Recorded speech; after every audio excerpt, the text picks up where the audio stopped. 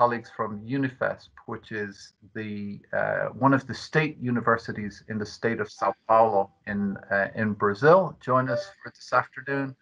And those three speakers are Professor Maria de Conceição dos Santos, and Professor Leandro Hechuchi Yanatsi, and Professor Cicera Aparecida Lima Malheiro. I'm so sorry for the very poor Portuguese pronunciations, but you'll be teaching us, inducting us into a little bit more Portuguese as we move along. As I mentioned, Maria will be presenting first, and then there'll be a short opportunity for a question and answer series afterwards. So over to you, Maria. Thank you so much. Actually, I think I'm going to start just okay. to... Yeah, Leandro will start with a few presentations, and then I will. So hello, everybody. It's a great honor to be here to share about this initiative in favor of inclusive education at the Federal University of São Paulo that we call UNIFESP, as Professor Sean mentioned. I will make a quick audio description to make this webinar more accessible. So my name is Leandro Yanazzi, and I'm a professor at UNIFESP in the Superior Course of Technology in Education Design. I'm a white male man, descendant of Japanese. I have a short black hair and dark brown eyes, and I'm wearing a black shirt, and in the background is a light gray wall. Well, this first slide is composed with the Include logo, the International Collaboratory of Leadership in Universally Designed Education, and the title of this series of webinars, that's Professional Development Webinar Series 2021, Examples of Access, Inclusion, and Universal Design for Learning in Higher Education Around the World. So we are talking about Brazil today. Just below, there are the logos of UNIFESP and also the UNIFESP Accessibility Portal that we are talking today. And among these logos, in the title of this webinar, we have the title of this webinar, UNIFESP's Accessibility Portal, Inclusive and Open Design to Support Inclusion Higher Education. Below, there are our names, Professor Maria da Conceição dos Santos, Professor Leandro Higuchi Yanazzi, Professor Cicera Aparecida Lima Malheiro. At the bottom of this slide is a graphic of a digital network composed of lines and connection points. Well, on the second slide, we are presenting the topics of today that we prepared for this webinar. So Professor Maria will start talking about the context of special education in Brazil and at UNIFESP. She will also speak about actions to promote accessibility at the Baixada Santista campus at UNIFESP, where she is the coordinator of the Accessibility and Inclusion Center. Afterwards, Professor Cicera and I will talk about UNIFESP's accessibility portal, and we'll talk about its goals and its features. And finally, we will try to have a hands-on moment where we will invite everyone here to share your actions for accessibility in your context of education. But first of all, I want to introduce you a little bit about UNIFESP and say that we are you are all very welcome when you are in Brazil to visit us. In this slide, we present a photo of the facade of the front of UNIFESP Rectory building. So you are all welcome. And just to say a little bit, UNIFESP is a university that began as Paulista School of Medicine in São Paulo in 1933, but it became a full university only 26 years ago. It currently comprises 7 campuses in different cities in the state of São Paulo. And on this slide, we present the map of Brazil, highlighting the state of São Paulo, and then we highlight a map section showing the location of the 7 UNIFESP campuses. And here in this slide, we present some photos of UNIFESP's campuses and bring information about its academic units, such as schools and institutes of each campus. Today, there are 58 undergraduate courses with nearly 14,000 enrolled students, and there are more than 5,300 students enrolled in 68 stricto sensu graduate programs.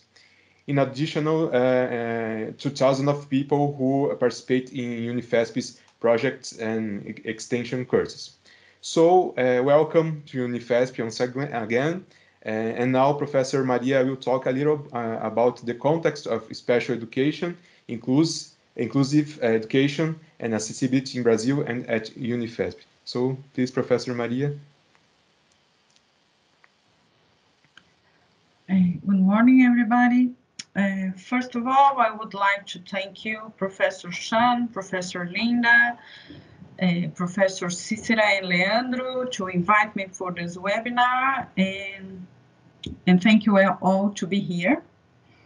And I will share just a little bit of my experience as a manager of this Unit Inclusion Center at one of the campus in our university, that's in the city of Santos. And I will do a quickly audio presentation of myself. I'm a white woman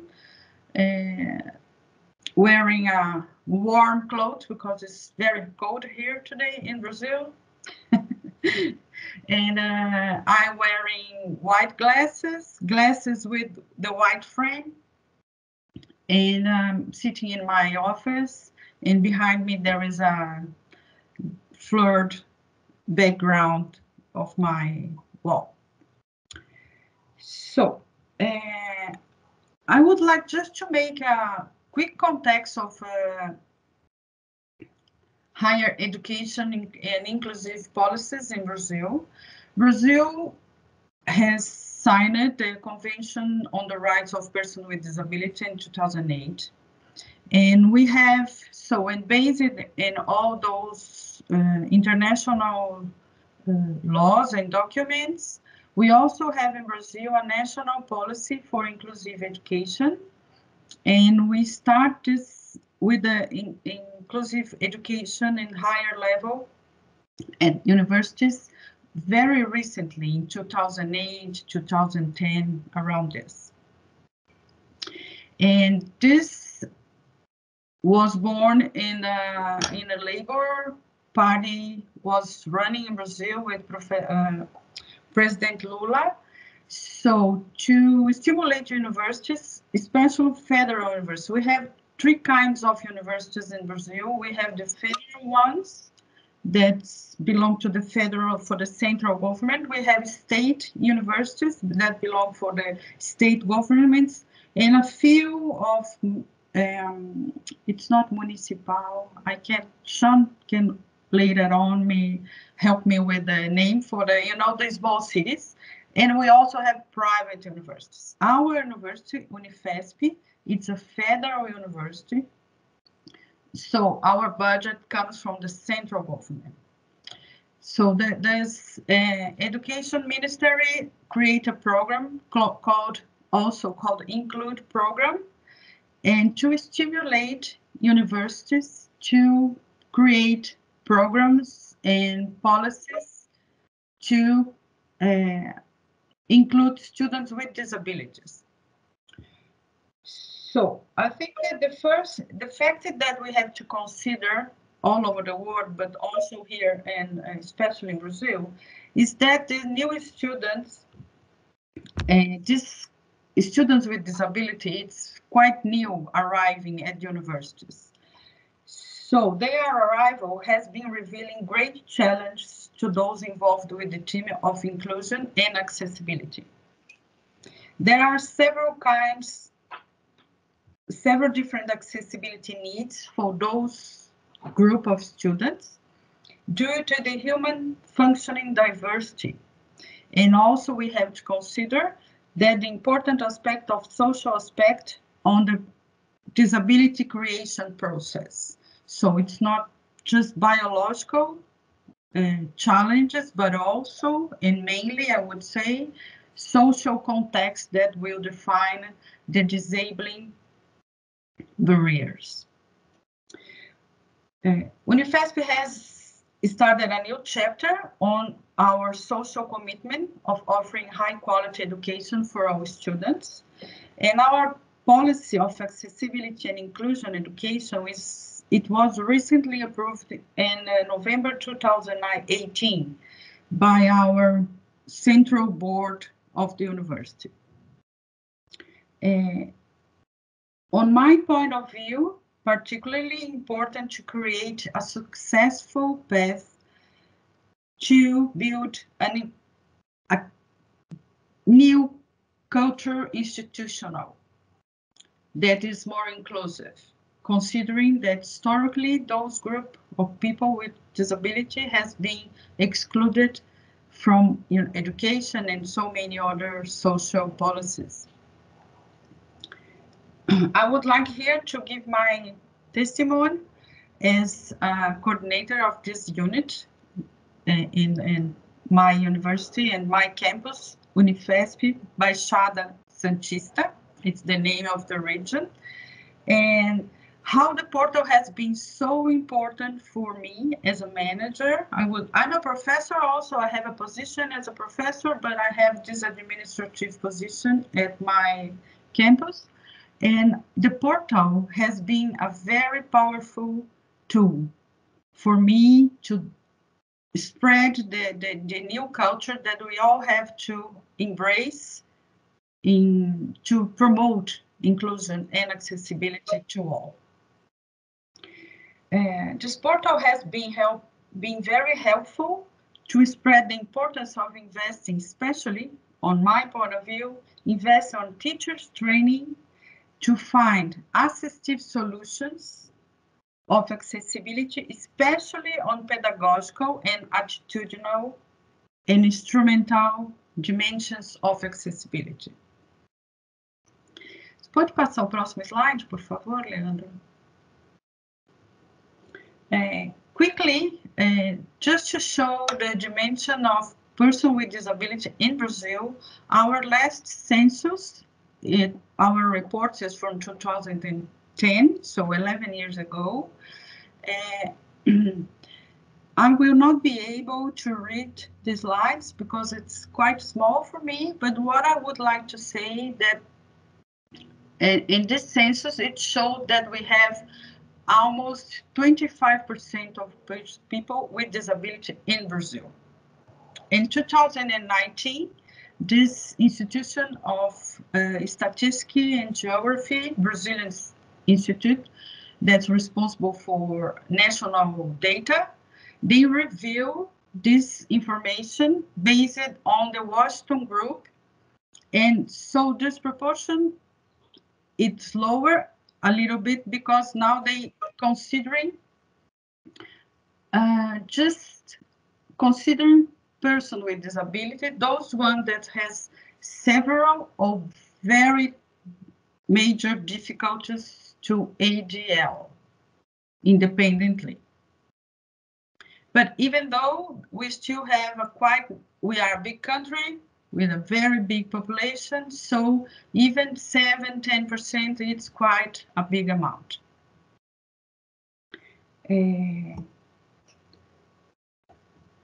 Another thing that I would like to put in light, to highlight here, is that we are all facing all over the world a new challenge with this pandemic COVID that imposed on us social distancing. And the social distance imposed on us by pandemic brought a whole new layer of complexity to offer education accessible for all. Such complexity was magnified, especially in countries where social and economic inequalities and inequities are present, Brazil among them. And I will come back to this idea in next slides, how we try UNIFESP to identify those students that during the pandemic, and we have suspended all the present classes, not present, there's another word for this. Well, they call it here face-to-face generally. Yes, thank you, Sean. Thank you. Yes, yeah. We have been now in almost 1 year and a half with not face-to-face classes, so it was quite a challenge for our in Brazil, for everybody, but especially in our university, where I can talk about it. How to identify those students who had the conditions to follow this remote education. Pode passar o próximo, por favor? So, just coming back what Professor Leandro already said, UNIFESP, it's a multi-campus university. So we have the central board in São Paulo, where the university was born, and then we have different campus. My campus is about 100 kilometers from São Paulo, close to the beach, close to the shore. So this policy of accessibility inclusion, it's one policy for the whole university, but each campus has different courses and has different geography, accessibility, urban accessibility differences. And so it challenges us a little bit how to manage those differences in every country. Pode passar o próximo, por favor? Just quickly, so the policy project that we have a central board called Câmara Técnica de Acessibilidade e Inclusão. It's a central board that in each campus has different nucleus or units, and for every campus of our university. We are 7 campuses, so different campuses.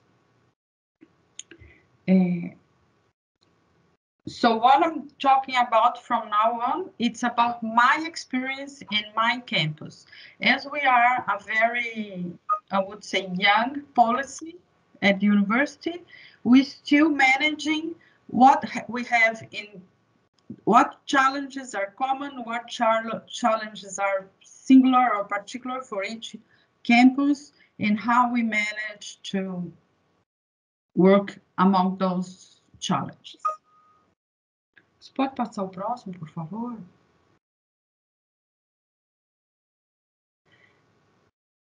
Yeah, I will skip that part because this is more explained on the thing, but the policy, it was built on some basis. So from the enrollment of the students, and then assistive technology and how to form students and academic and teachers, in infrastructure and communication. So we have different pillars based the work for each unit. Próximo, por favor.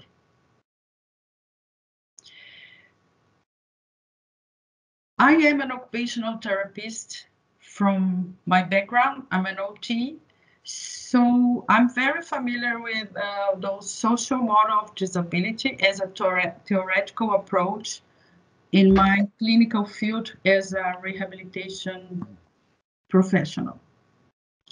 When I came to the position very recently in 2017, 18, in this, just when the policy was approved by our Central Council, that's the theoretical approach that I have been based my work, my speech, my conversation with the colleagues to promote inclusion.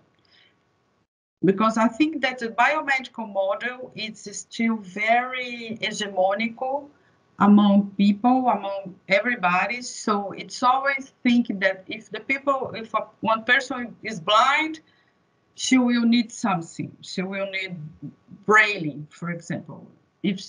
And what I'm trying to develop is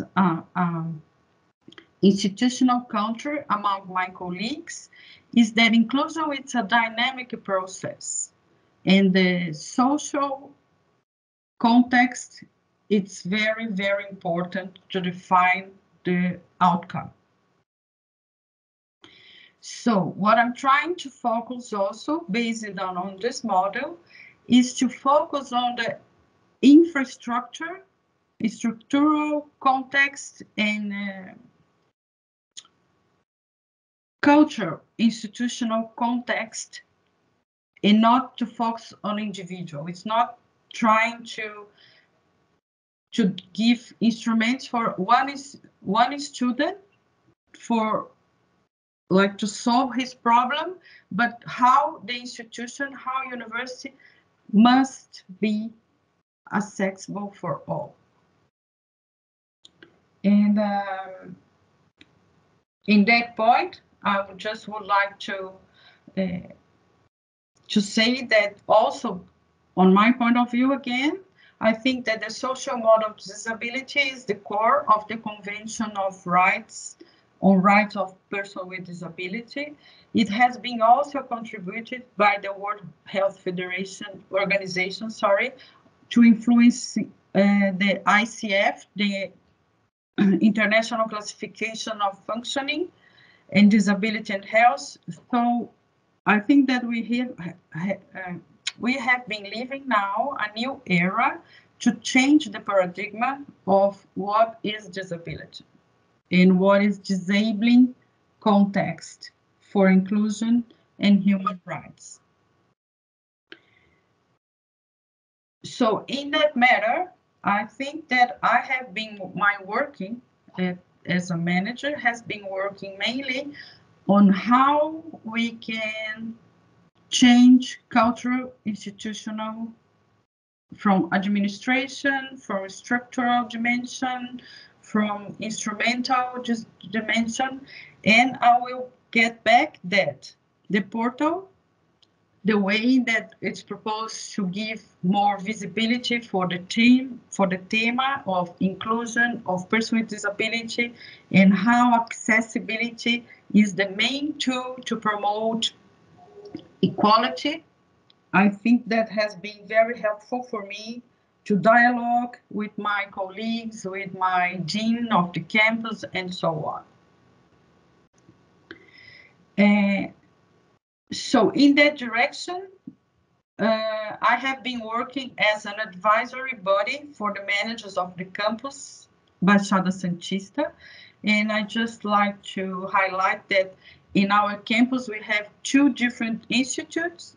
Institutus Health and Society that has 6 courses from the health area: physiotherapist, occupational therapist, nutrition, physical educator, social workers, psychology. I think that's all. And we have another Institute of the Sea, that that has the bachelor's course from sea and engineering and petrol engineering, but related with the sea subjects. Resuming my final words, I think that I have been acting in two main fronts related to the students with disability when they come into the university. I think that if you can change this slide, por favor. Just coming back a little bit, sorry if I'm going to coming back and forth in my mind. English is not my first language. Who developed the accessibility portal? It was Cícera and Leandro, Professor Cícera and Leandro. They will speak quite a bit about this very soon. I just want to say again that we don't have that we have just a few students with disability in the campus. We made a census in last year, trying to find out who had disability and could be being challenged to have this remote, not face-to-face classes. And just to point out that 40% of Brazilian population does not have internet access of good quality. So it is very challenging to teach remotely. Pode passar o próximo, Leandro, por favor. Pode passar o próximo. I will not keep occupied the o próximo também, por favor, que eu já estou terminando. I'm finishing.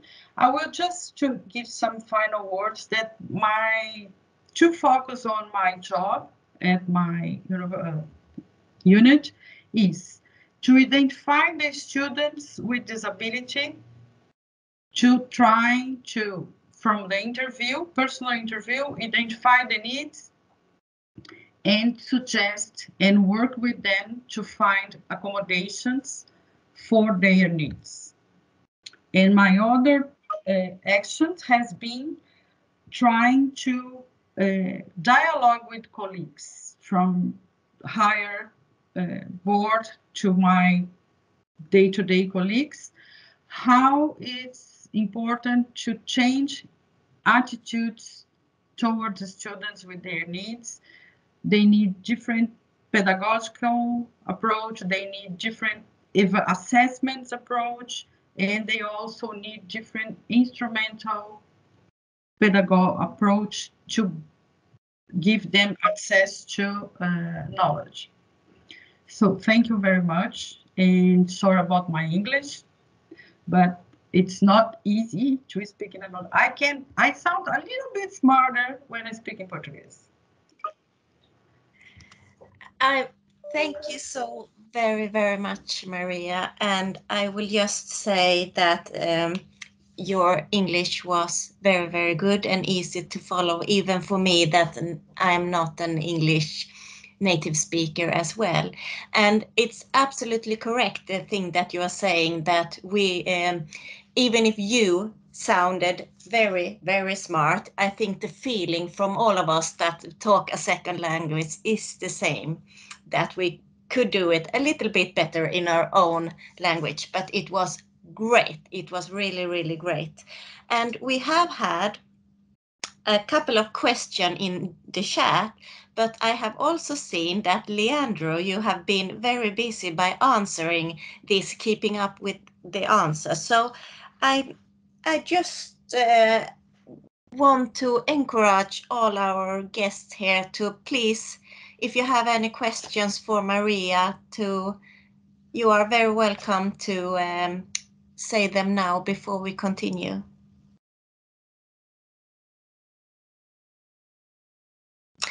I must say, by the way, that I was very impressed about the way that you were introducing yourself in a way that to assess increase accessibility for people with visual impairments. And I think it was a very nice way of introducing yourself. And I see that Sean has a question.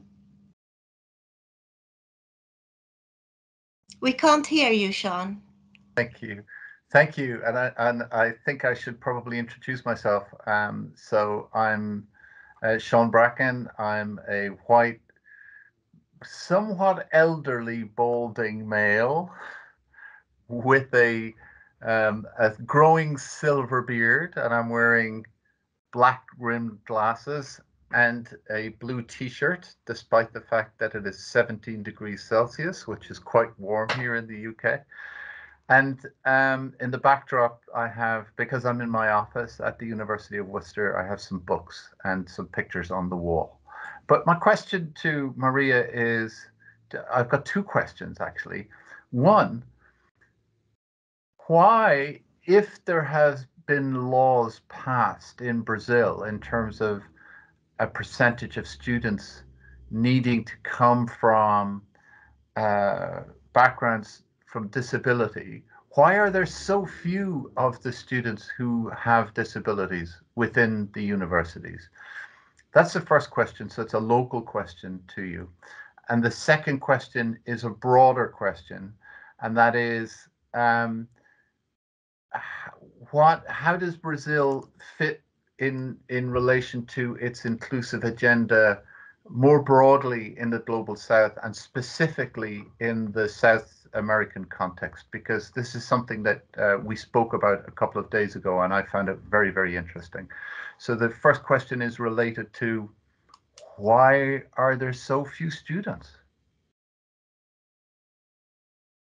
And perhaps what I'll do is I'll give you a context. Like for our own university, is something in the region of 11% of our students would have declared disabilities, and probably up to about 20% of students would have a disability of some form, but may not have declared them. So I suspect that 1 in 5 of our students would have an element of a disability. So I'm just curious as to why. What do you think some of the factors might be? Well, Sean, first of all, we have those enrollment for university in Brazil. We have this national exam. And in Brazil, we have the law of quotas that the students would call the reserva de vagas. I don't know if I can say this in English, but it's some vacancies that reserved for some vulnerable groups, like Black, indigenous people, and more recently, students with disability, person with disability, and also for the lower income families. There are rules how students apply for this and if they fit or not fit on that. And for students with disability, the law is still very much focused on biomedical diagnosis. Okay, I think that's one. So I have the access for the enrollment, students enrolled in my campus or university, for those who apply via quotas. So they enter via this reserve of quotas saying that they have disability.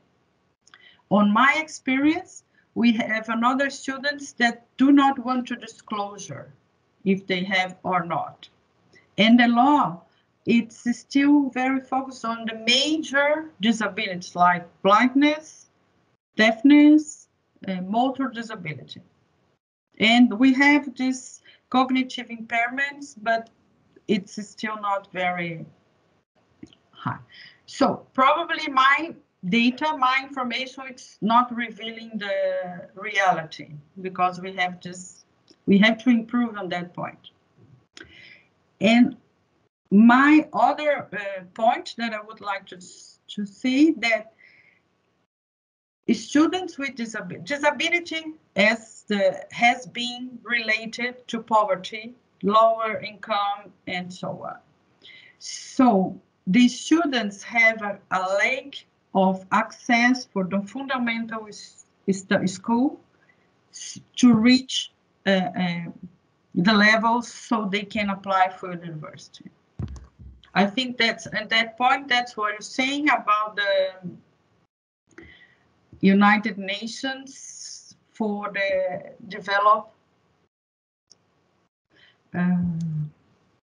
Sustainable development goals. Yes. Thank you. Your English is very good. I think they mention in the reports that disability must to be a transversal point in all those objectives, because disability has been related to poverty, lack of access of social policies, and so on. So we have been working as a country I would say that in the last 2 years, not that much, because we are facing kind of lower investment in social policies in Brazil. But I would say that in the last 12, 14 years ago, we have had a huge investment on social policies, and that's why also our university grew up among others, because there was an educational policy to spread higher education to all. So I think that historically we are always, ups and downs, and I would say that now we are going in a down situation that I hope that we will get rid of. I don't know if I could answer your question, but it's... Thank you. Yes, it sounds like a very complex situation, and partly it has to do with the elements of elementary and secondary education as well, or primary and secondary education, where there are also barriers, and those create further barriers for those students with disabilities later on. Great, thank you. I just want to add one thing, that of course we always had students with disability at university. We always had. But as a policy, as a national policy of inclusion at higher education, we are in the beginning. So I think that, the older students, so they are now graduated, they all face a regular teaching model with no accessibility or inclusion approach before.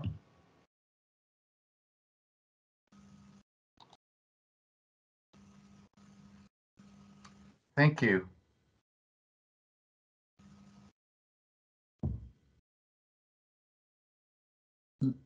Leandro, I think, are you next on in the presentation, or is it over to It's Cícera, Professor Cícera, please. Ok, Leandro, próximo, pode colocar no próximo. Bom, olá a todos e a todas, né? Primeiramente, quero agradecer a oportunidade de participar desse webinar do Include e falar sobre a concepção do portal de acessibilidade. Farei uma pequena participação. Hello, everyone. First of all, I want to thank you for the opportunity to participate in this Include webinar and talk about the conception of the UNIFESP Accessibility Portal. Mas antes eu gostaria de iniciar também apresentando a Carmen, que é pesquisadora da educação e colaboradora com esse projeto de pesquisa que está sendo apresentado hoje, né? Ela realizará a minha interpretação e eu vou iniciar fazendo uma breve audiodescrição minha e depois ela fará dela, tá? Eu sou mulher... Before starting, I'd like to introduce Carmen. She is a researcher in the field of education. She is a contributor to the research project that is being presented today. She will interpret me, and I'd like to make a brief description of myself, and following that, Carmen will make her own audio description. Bom, sou mulher branca de cabelos longos, lisos e castanhos, uso óculos de grau e visto uma jaqueta preta, né? Está frio, estou no meu escritório em casa. I'm a white woman with long, straight brown hair. I wear glasses and I'm wearing a long-sleeved blue shirt. It's cold today. And I am in my home office. My name is Carmen Fluminhan. I'm a Brazilian white woman.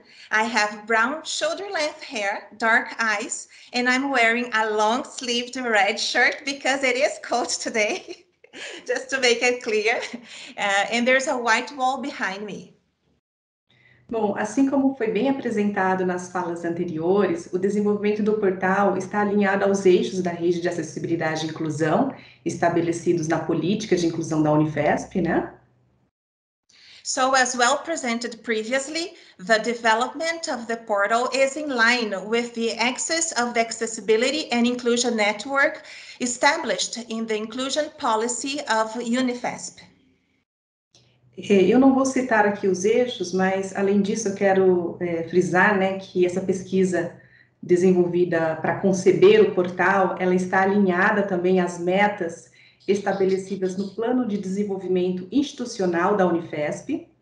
I'm not going to mention all the axes here, but I'd like to say that the research was conducted for the development of the accessibility portal proposal, and it's in line with the goals established in the institutional development plan of UNIFESP.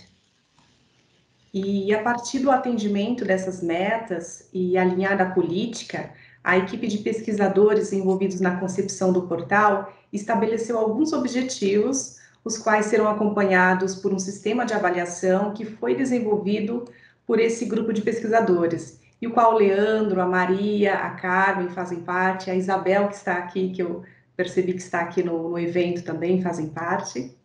Based on these goals and in line with the policy, the team of researchers involved in the design of the accessibility portal established some objectives, which are assessed by an evaluation system that was developed by this group of researchers, which Leandro, Maria, Carmen, Isabella, and I are part of. Esses objetivos, eles são organizados em 3 grandes grupos, né? Por isso, na tela, eu projeto uma imagem com 3 portais para ilustrar a ideia de portal e agrupar os objetivos. These goals are organized into 3 large groups. So on the screen I'm projecting right now, there is an image of 3 portals to illustrate the idea of a portal and to group together the goals.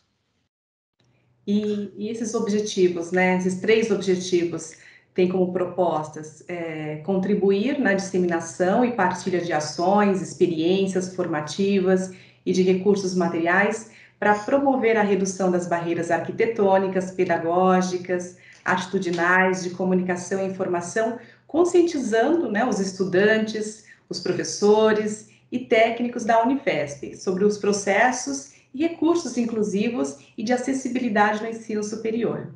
The goals are to contribute to the dissemination and sharing of actions, training experiences and material resources to promote the reduction of architectural, pedagogical, attitudinal, communication and information barriers, raising awareness among UNIFESP students, professors and technicians about inclusive and accessible processes and resources in higher education.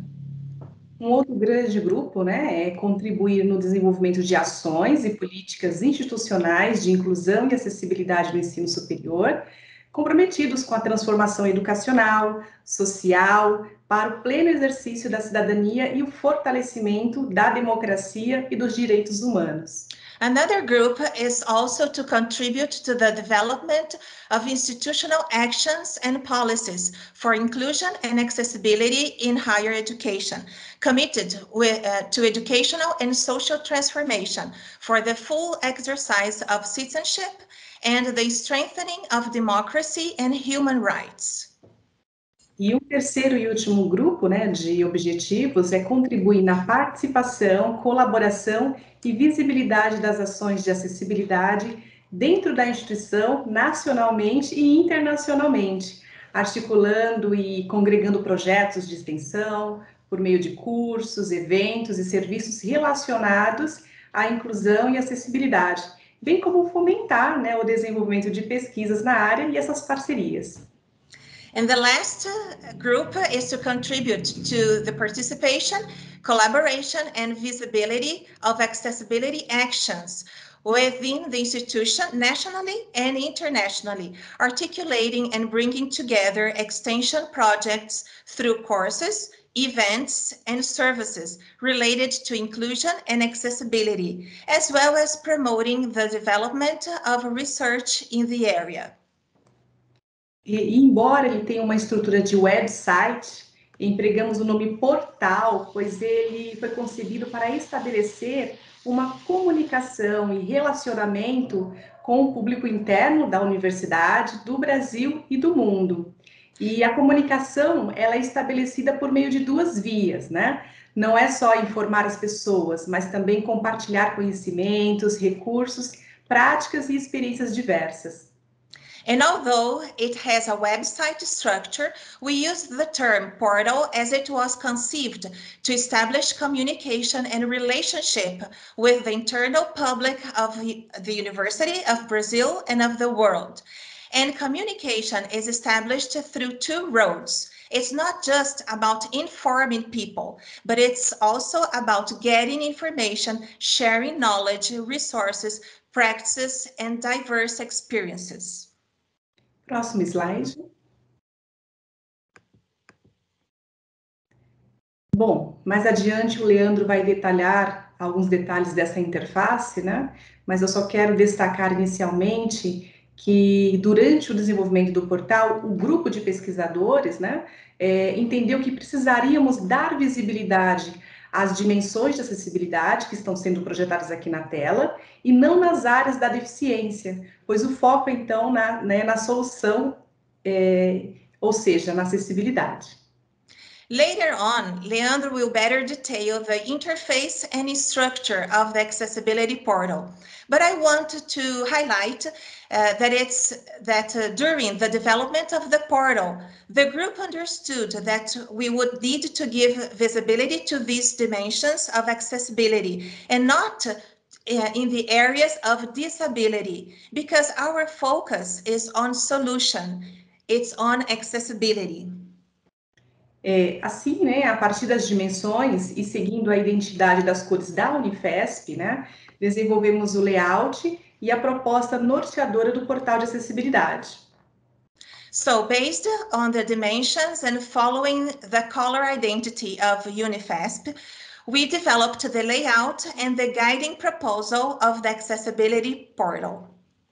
Por isso, ao lado desses ícones, né, representando aqui a identidade de cada uma das dimensões, está uma projeção pequena do layout da primeira página do portal de acessibilidade, que agora o Leandro vai falar, né, apresentar alguns detalhes deles. E eu agradeço, né, novamente, obrigada a todos e obrigada a Carmen por fazer a minha fala nesse momento. Obrigada. That's why next to these icons, there is a small projection of the layout of the first page of the portal of accessibility that Leandro will now present in great detail. So I want to thank you, everyone. Thank you, Carmen, as well. And I'm very glad to be here with you. Thank you, Professor Cicera. Thank you, Professor Carmen.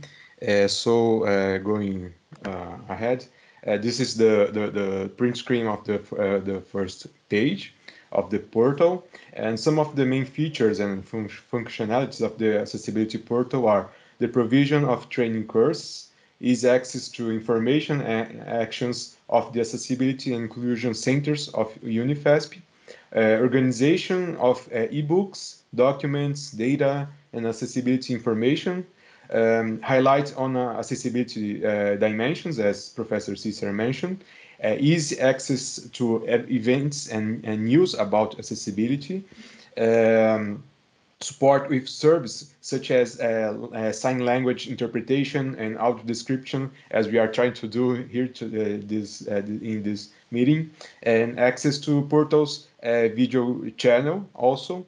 And about the portal, despite having been launched at the end of April, it already has almost 20,000 clicks and 600 interactions. So we are very happy that it's becoming a reference about accessibility in our community.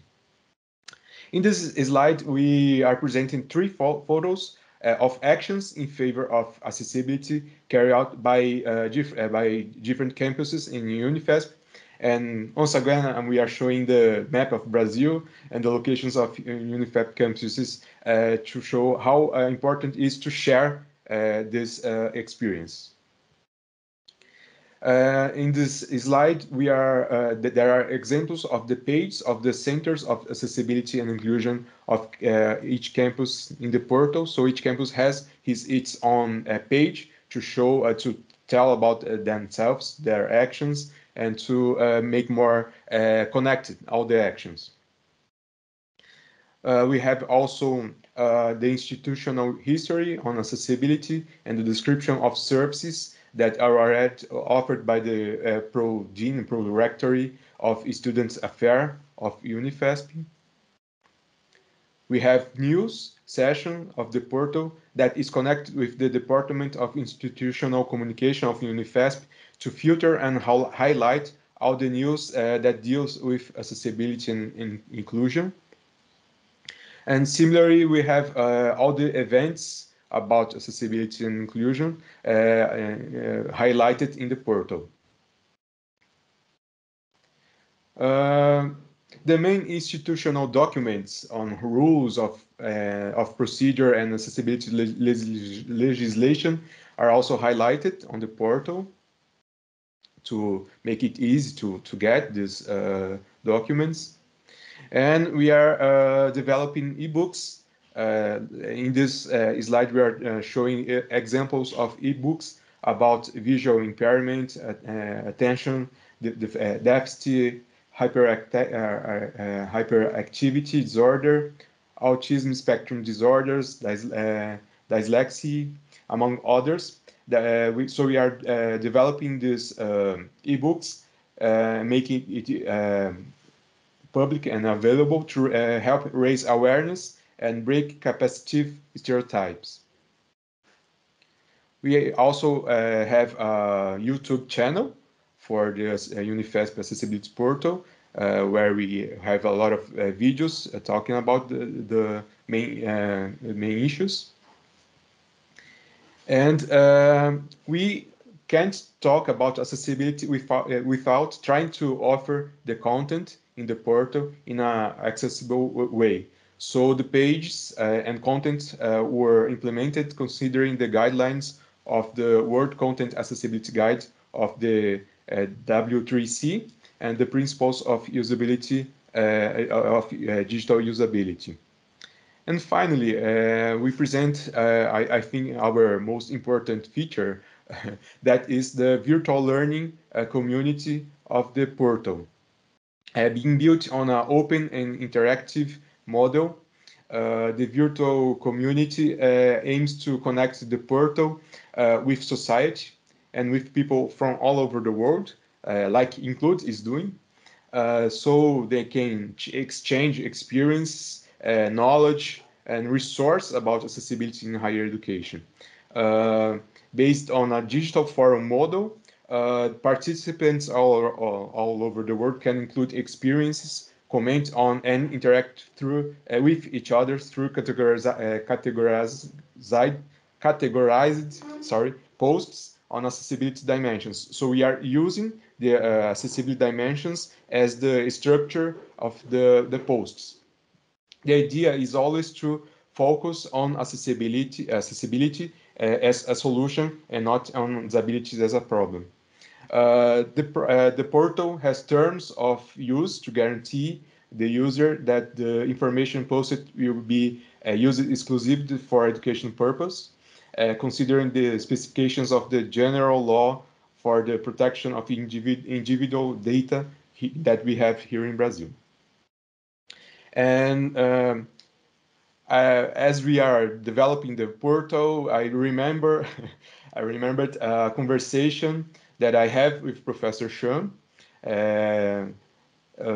That sometimes I think sometime last year, I don't remember well. We are talking about problem-based learning and solution-based learning, and it outcomes that in the middle of the conversation we talk about that the disability is not the problem, but accessibility is the solution, and maybe it can be a book, a project of a book. Professor Sherman, we talk about it. Maybe we don't know, but I want to invite you all to be part of the solution. So our last slide here is to ask you to be part of our virtual learning community. So please go to our accessibility portal, join the community. So we have this automatic translator for to English. So you can enter by clicking in the community or in this button to enter. And then you have to register yourself, and then you'll be able to add new topics, and also you'll be able to answer, interact, and exchange experience. For I think we have some minutes here. We try to make we'll try to make an experience now. So it's a hands-on moment. So I would ask you, I will stop sharing my screen now. I will put here in the chat link to sorry, just let me copy the link. We have here a link for you to get Drive, Google Drive page. We have some the accessibility dimensions icons. So let me show you. Let me also share another screen. Sorry.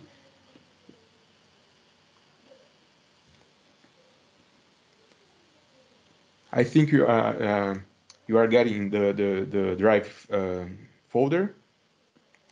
So you can take them, and the idea is to use them in a Padlet. I will give you the link for you. Sorry.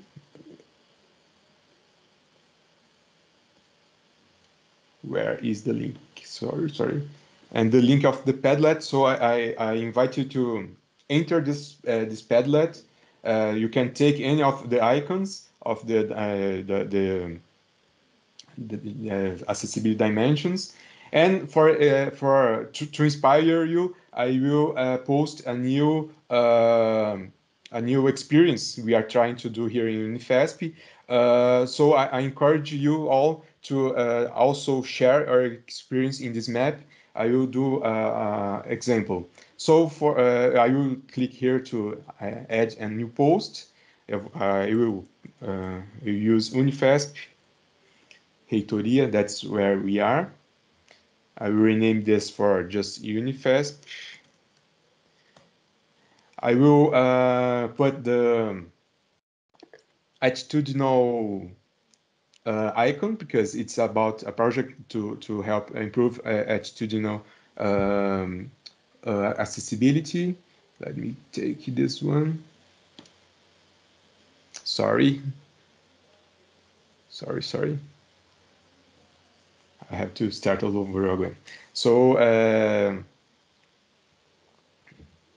internet's not helping here. Here. So I will edit my. I will upload the attitudinal icon.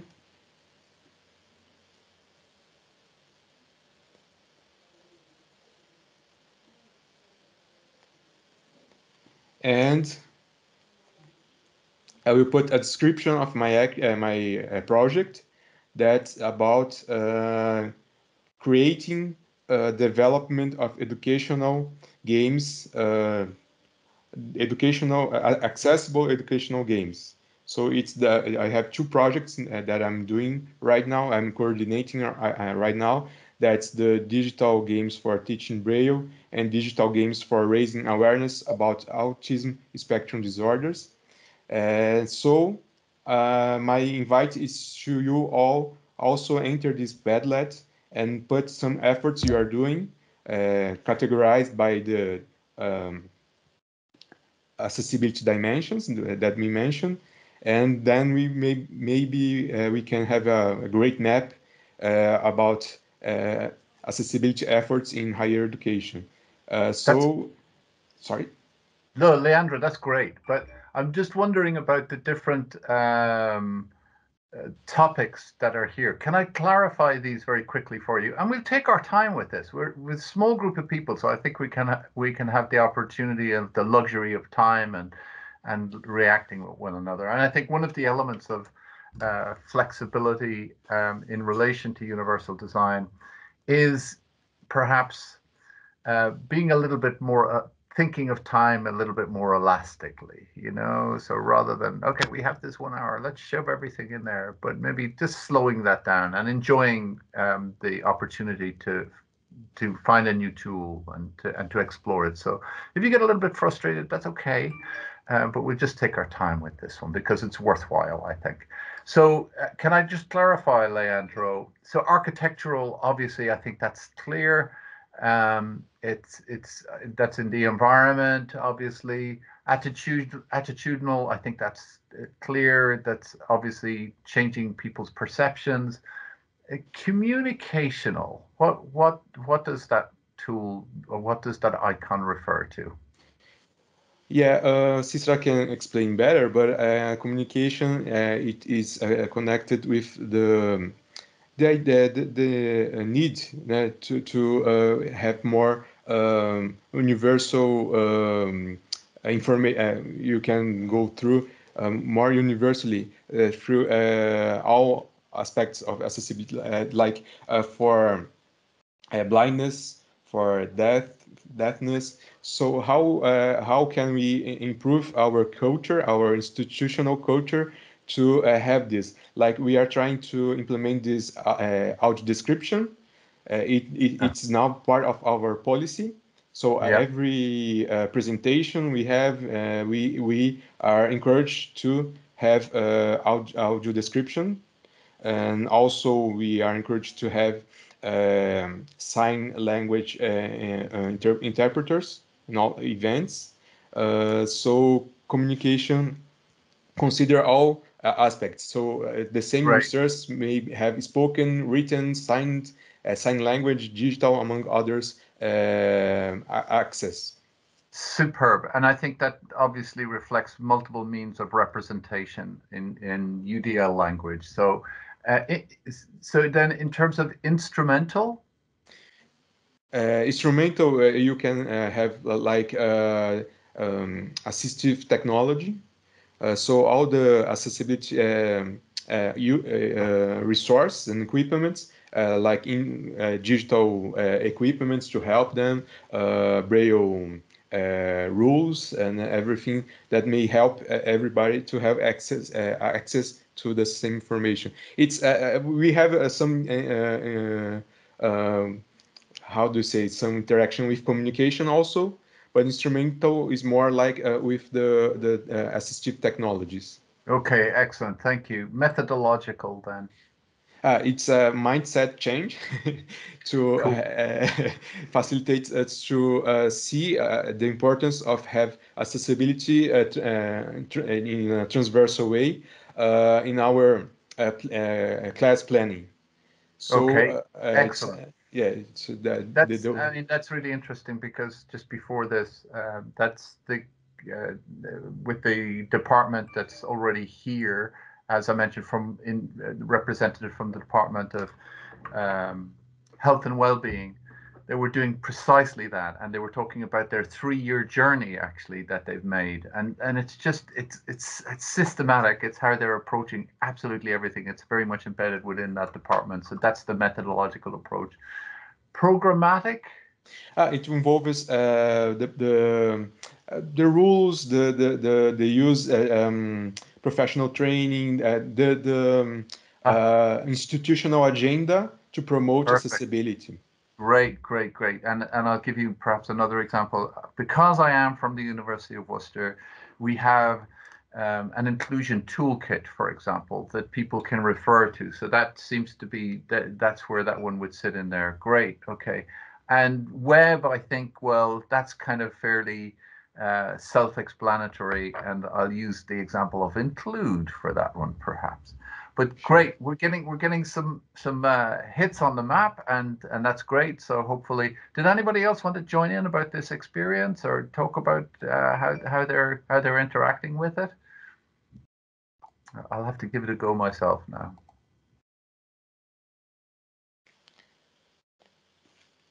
Professor Betsy shared his experience. Thank you very much, Professor. Oh, very welcome, Betsy. Fantastic.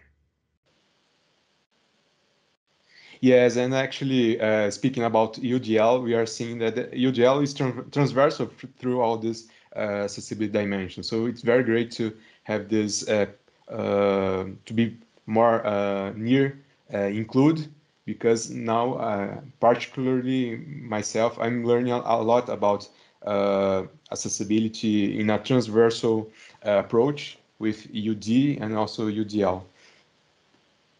So it's very great to be with you. Oh, some experience in Dublin, great. So the idea is to, as we can see here in the map,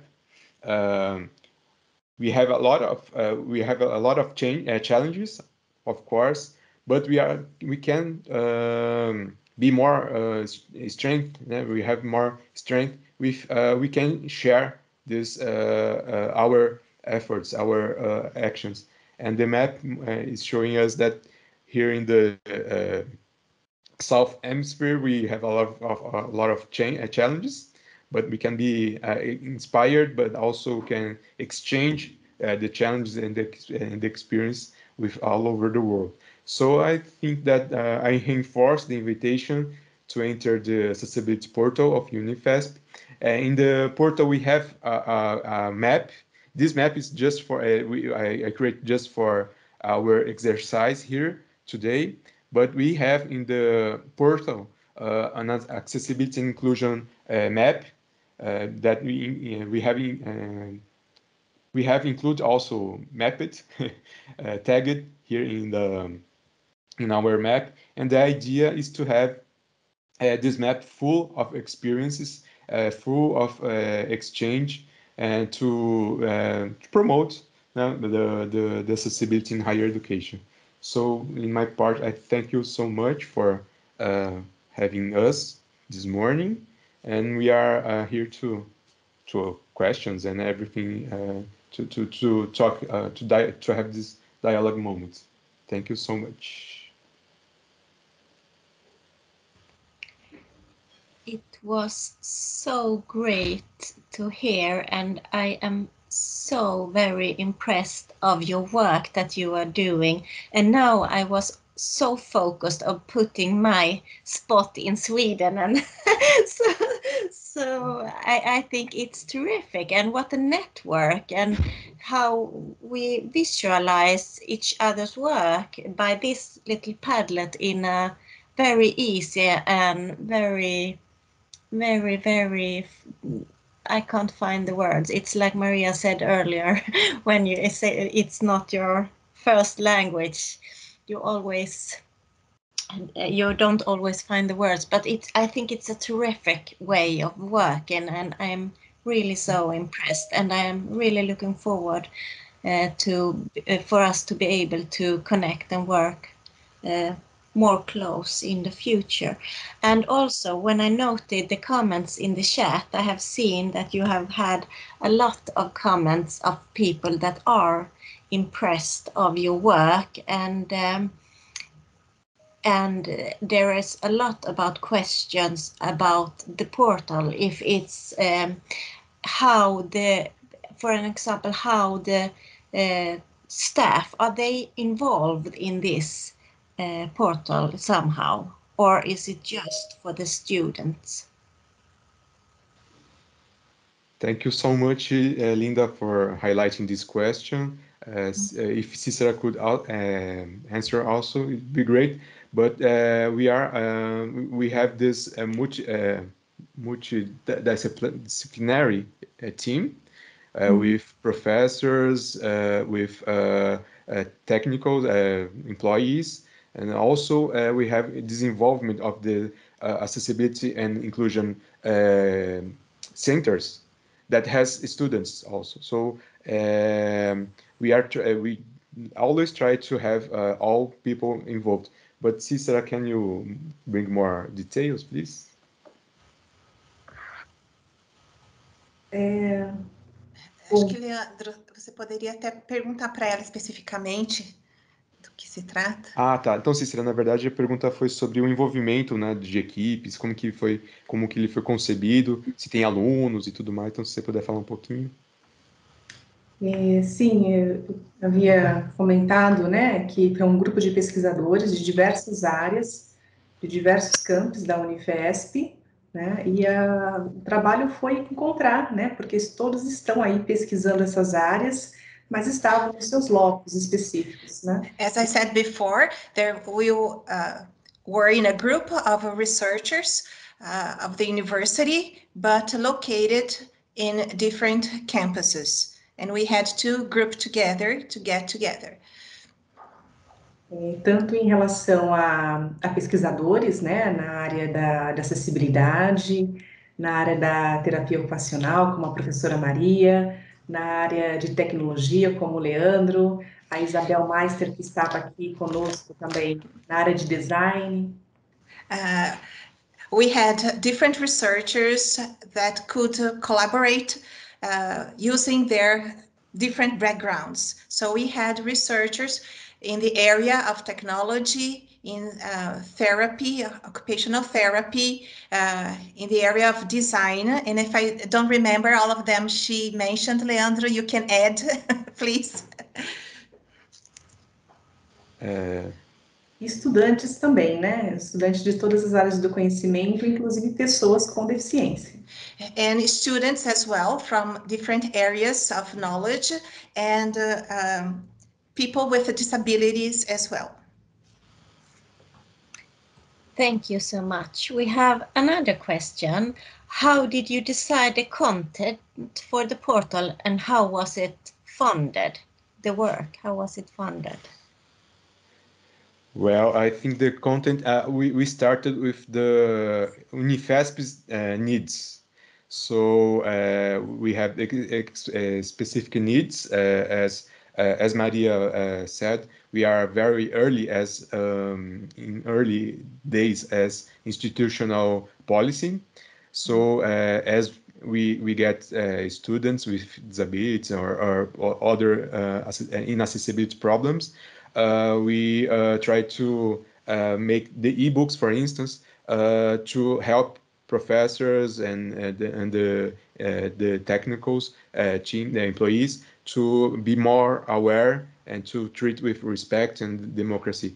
But now we are looking for needs, not just our specific needs as UNIFESP, but we are growing and watching, like in the our project includes accessible educational games.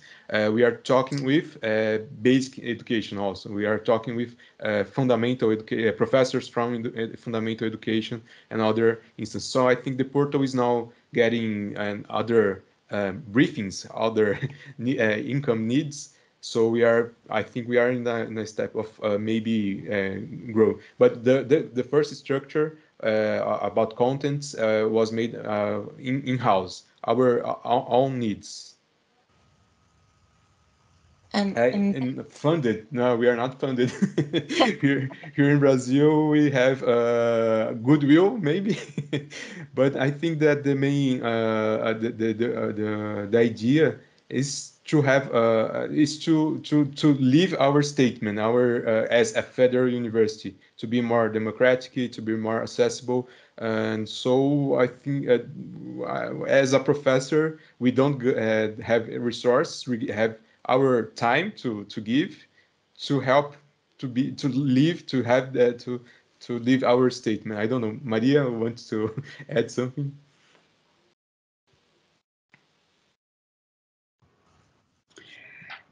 Well, I think that the answer is goodwill is the best funding in Brazil.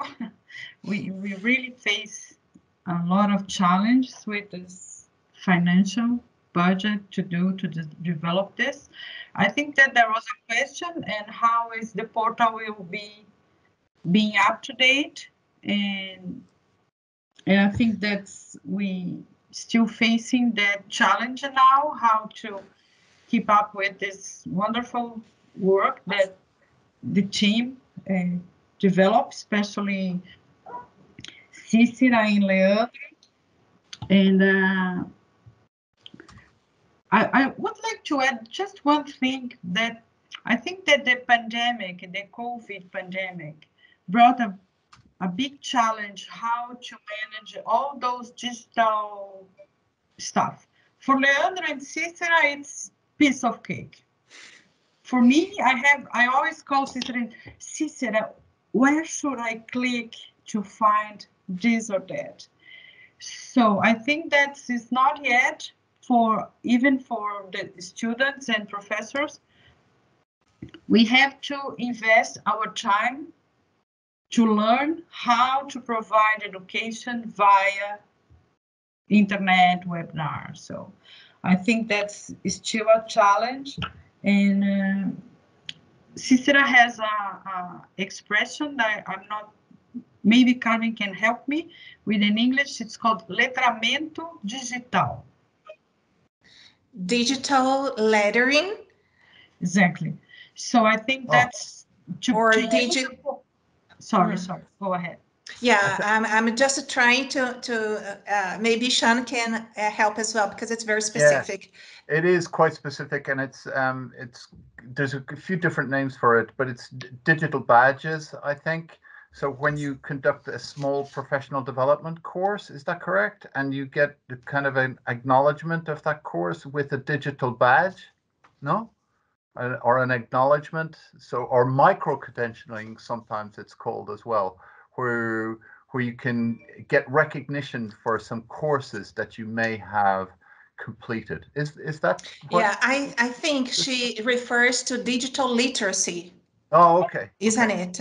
Yes. It's digital literacy. Yes. I think it's closer. Yeah, and I think that the pandemic brought this new layer, how we, the whole community, must to know how to deal with the digital appliances and everything. So even for our students, when they get to the university in this pandemic phase, brought us this challenge, because not all the students, especially those that come from a lower income background, they do not have the knowledge how to use all those digital apps that can put them in contact with learning. So I think that the portal brought us this possibility how to learn exactly digital poverty, exactly.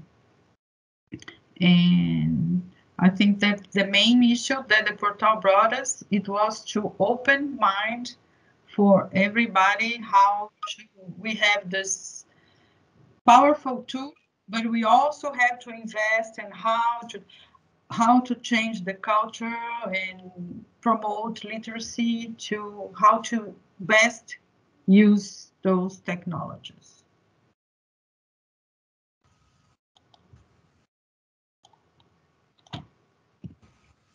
Thank you so much for this wonderful, wonderful presentation. I know that I'm not alone thinking this, because I can see all the big words about how impressed people are of your work in the chat, and I think you should be really proud of your work. And I think that I really look forward, because I think this is a way that also we in Sweden need to be.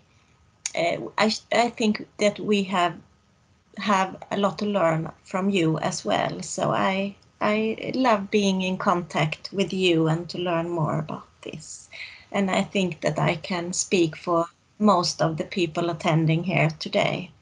Couldn't I, Sean? Absolutely. Thank you so much. And you make a very interesting point, because sometimes in the global north, we make assumptions that that people in the global south can learn from us because we may have superior knowledge.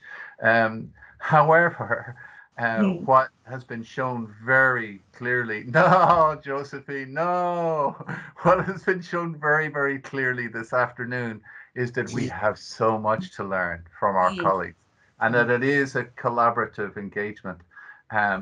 And I'm so happy to see some of the chat function coming in there as well, where people are exchanging contact details. I think that particularly in hosting our colleagues from Brazil, I think there's significant scope for you to engage, particularly with colleagues from South Africa, of course from here as well, and most welcome, but especially I think with colleagues from South Africa. And it's great to see Nokutulu Vilakati from, I think from South Africa as well, if I'm not mistaken.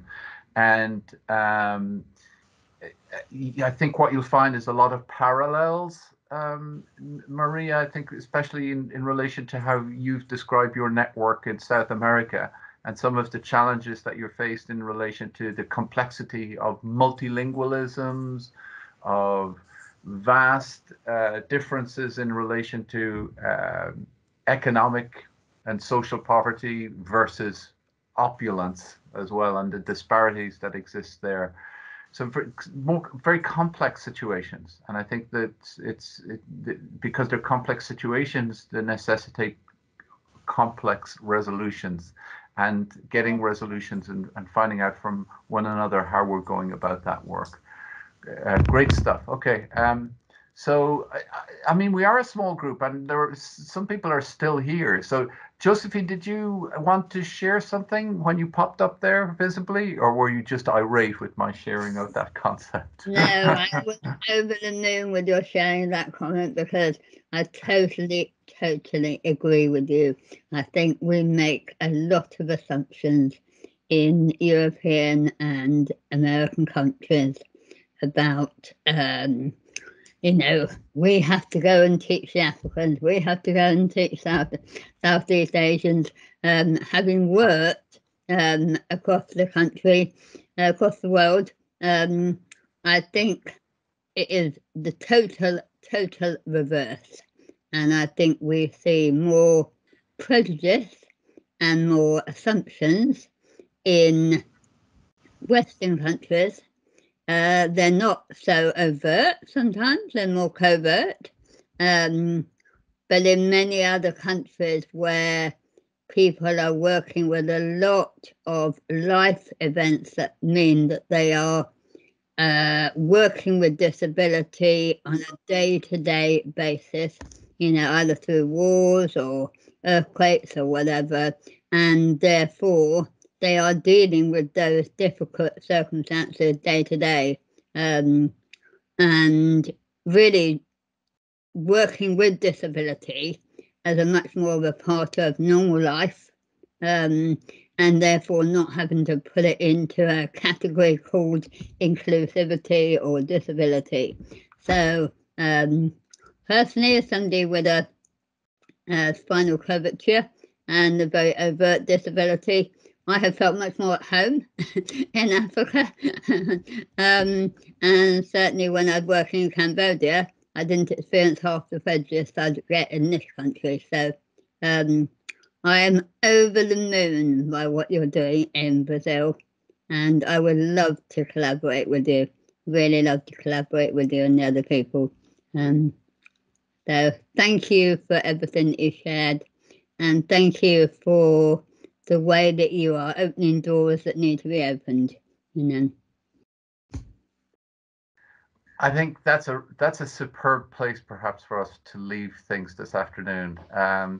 So thank you so much to all of our colleagues in Brazil in particular from UNIFESP, and also to Carmen, who did a splendid job in interpreting, and you've enlivened us, you've inspired us this afternoon, and we really look forward to obviously your continued engagement with Include, but hopefully from an outcome from this afternoon is that widening of your research network that little bit closer to colleagues around the world as well. So, and thanks to all of our guests, the 6 or 7 of us who are remaining, thank you for your steadfastness and your commitment. Bom dia, muito obrigado a todos e todas e todas. Todas e todos. Todex. Huh? So thank you so much to all of our colleagues in Brazil, and have a wonderful afternoon, everybody. Thank you. Thank you. Ciao. Thank you. Thank you, Professor.